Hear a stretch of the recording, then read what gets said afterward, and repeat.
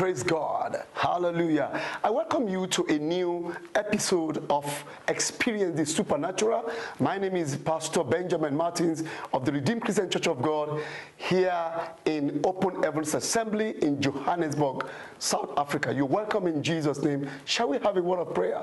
Father, you are good and you are God. Thank you because all things belong to you. We give you praise in the name of Jesus. Thank you for the salvation of our soul and the gift of life. Accept our tongue. As we go into your word, teach us your word. Help us through your word. And let your name alone be glorified. In Jesus' mighty name, we have prayed. Amen. Friends, our topic today says, are you a vessel unto honor? Vessels unto honor.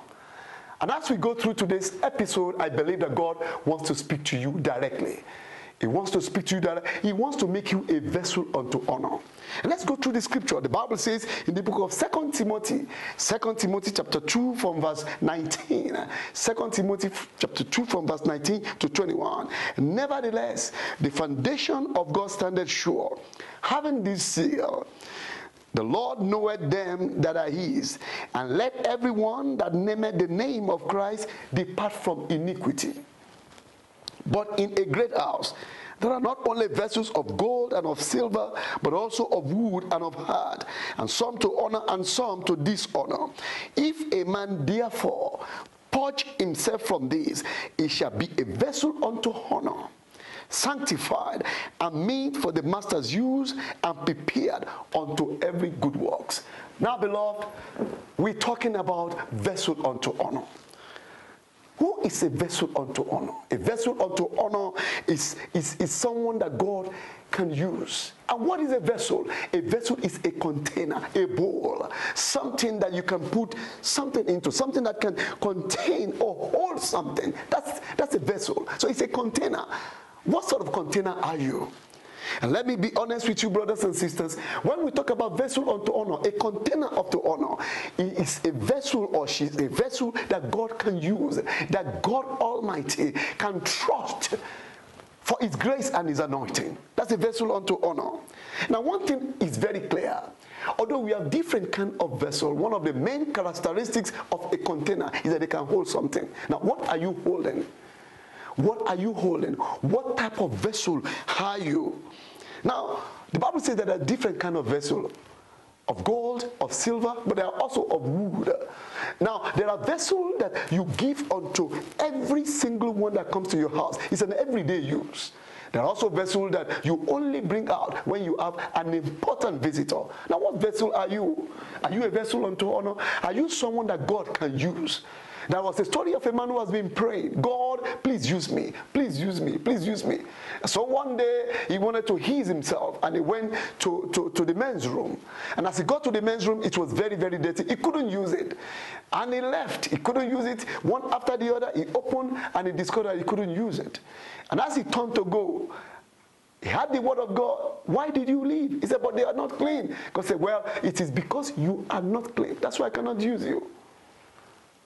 Purge yourself. Come to Christ. Be clean. And God can use you very quickly. What are the characteristics of vessel unto honor? Number one, they are available. Vessel unto honor must be available. Isaiah chapter 6 verse 8. And I heard the voice of the Lord saying, who shall I send?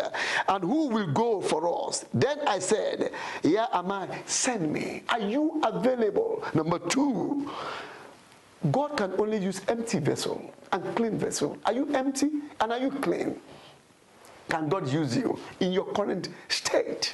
He's speaking to you today. Number three, vessel unto honor needs to submit to the will of God, and they need to be subjected to the law of God. Have you submitted to the will of God? Have you subjected to the law of God? Do you subject yourself to the law of the Almighty God? Vessel unto honor. I tell you something, brothers and sisters. Vessel unto honor are faithful and they have faith.